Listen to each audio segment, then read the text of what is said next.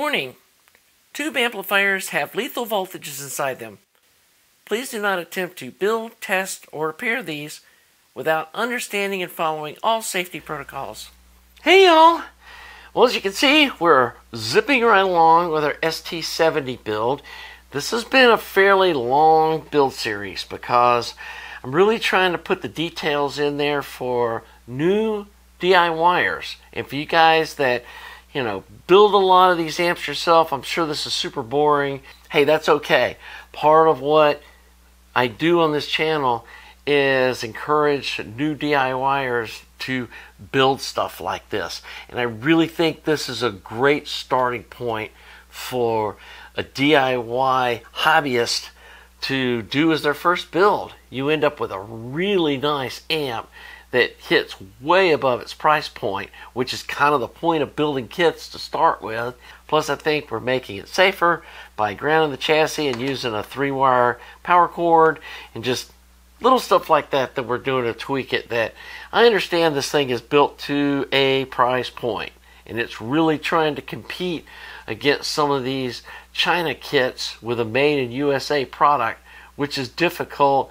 And if they really put like super high-end all Mundorf caps, went with the nicer tube sockets and speaker jacks and stuff that we're putting in this one, it would probably price itself out of the market. Well, again, I wanted to kind of refresh the startup portion of the final series of videos, and so let's get busy finishing this amp up. Okay, before we dive into the board installation, I did forget to show you something that needs to be done in the power supply. This is the part that doesn't come in the kit.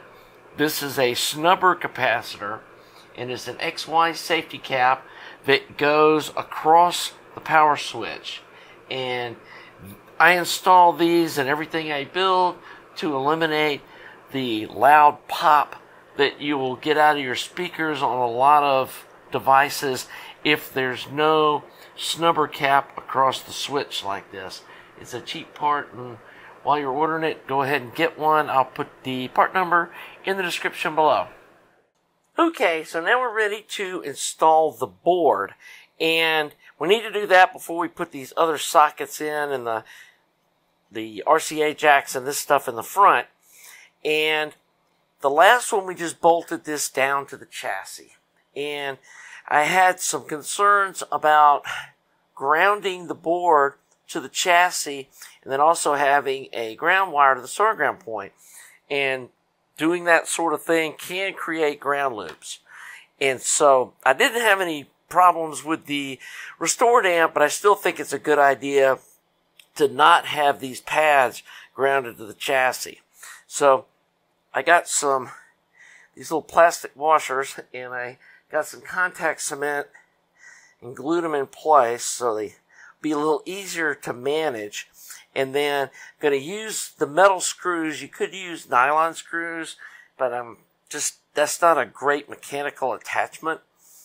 And plus it kind of looks weird in this classic amp. And so we're going to use metal screws, and then on the back side, and let me see if I can zoom in here and show you what this looks like. I got some little washers that look like this. They're made for those TO220 heat sinks, and they have a little shoulder on them like that to make sure that the shaft of the screw doesn't touch the board. And I'll put the part number below on what I used here. But before I bolt the board down, I want to go ahead and solder this wire to the bias connection here. And then I'm going to come in with this wire that comes in the kit. And I'm going to run the leads from here to pin 6 on each one of the tubes. But just solder them on the board end so I can trim them off on the other side and make sure we get a nice flush cut on all of these wires that are going through the board before we bolt the board down. So I'm going to do all that stuff off camera and then come back and show you what the prepped board looks like before we screw it down. Okay, so we got the board all prepped to install it now. And we took some of the wire that came in the kit, the solid core wire, and hooked it up with, they say, pin 6. Put a little red wire that's the right length to reach over to pin 6 for each of the tubes, and then snipped it off on the other side so it's nice and flush. And then we soldered the wire, the red with the black stripe, to the bias terminal here on the board. And then we're now ready to bolt the board down. So let me zoom in here and show you what we're doing here. Okay, so we have our metal screw here. We got our plastic washers, and then we have that little stepped plastic washer here on this side. And you want to make sure that the step part of it is down in the hole to make sure that it's insulated. And then you just come in with a nut and screw the nut down, and that'll hold the step part of that little washer in the hole to make sure that it's insulated. So let me put the rest of these screws in, and then we'll come back and solder these leads up, and we'll have our board installed. Okay, so we've got the board tightened down, and you don't want to get it like crazy tight because it is tightening into plastic washers, but you do want to get it tight enough where it's not going to come loose. So use your own judgment on that. The next thing we want to do is we need to run these wires over to the grids. Now I did go ahead and install these grid stopper 1K resistors, and this is the grid. This is pin 6 that is not used by the tube, and we're using this as basically a tag point to hook up the wire that goes from the board to the grid. This is the signal wire, and you want to put the body of this resistor as close to this pin as you can, and also put it in the bottom hole so it's as close to the tube as possible. And so we've got those installed on each of the output tubes, and we're ready to hook up these little red wires. And I did a little hook on the end of them, and we're going to come in here and hook them on the tube pin or socket and pinch them down.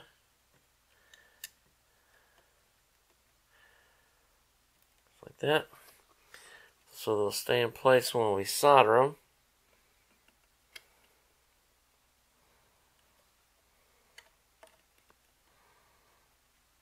And again, these little jeweler pliers, got them off Amazon. They're just little cheap ones, but they work great.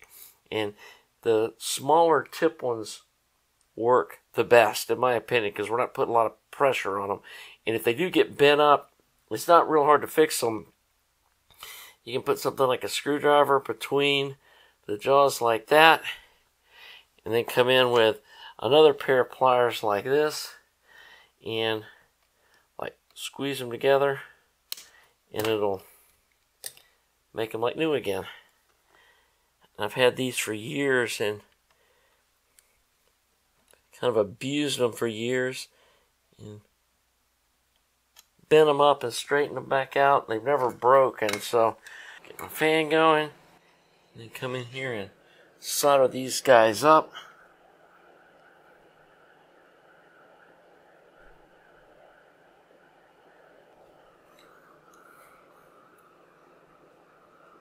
You can use the same 032 solder that we used for the board for everything, but given I do a lot of point-to-point wiring, I like the 050 solder better for doing this sort of thing.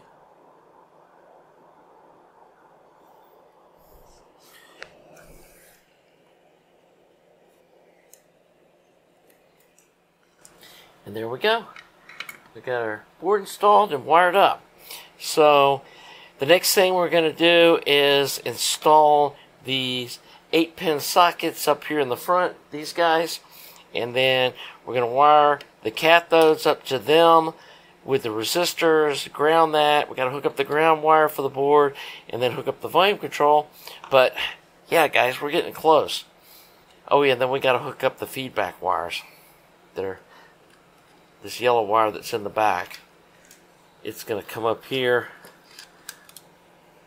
and connect up here, up in the front of the amp. So anyway, I think it's a good place to wrap up this video. So that wraps up another segment of this ST70 new kit build. Want to add that this is not sponsored by Tubes for Hi-Fi, nor do I have any affiliation with them.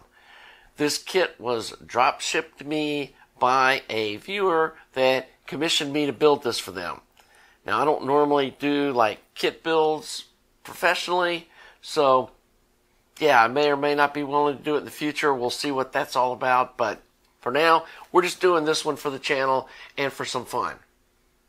I want to thank all you Patreon supporters and folks that make donations at my website. If you find this information useful, please consider joining my Patreon or making a donation at my website. It really helps fund future projects and keeps this channel going. I also want to thank you regular viewers and especially you subscribers. If you haven't subscribed yet, please click the subscribe button. It's not a big deal to do. It doesn't cost you anything. And it helps the channel grow and other people see my fun content. So, that's going to wrap this up. Until the next segment, have a nice day.